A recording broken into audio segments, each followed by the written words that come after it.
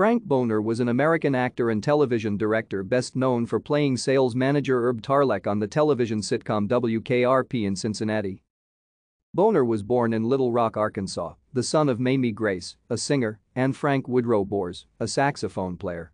He started his acting career in the experimental 1967 independent film The Equinox.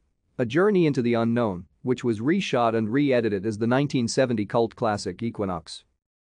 In 1978, Boner was injured in a parachute accident. He was being towed by a four-wheel drive vehicle when the ascendancy parachute he was hanging in collapsed in a freak wind at the El Mirage Dry Lake Recreational Area 50 miles northeast of Los Angeles. He fell 20 feet and suffered internal and back injuries.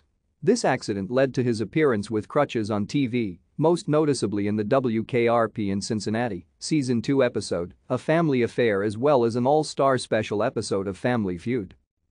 Boner appeared as a guest star in one episode of the sitcom Night Court in the 1980s. Thank you for watching.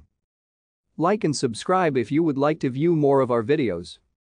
Have a nice day.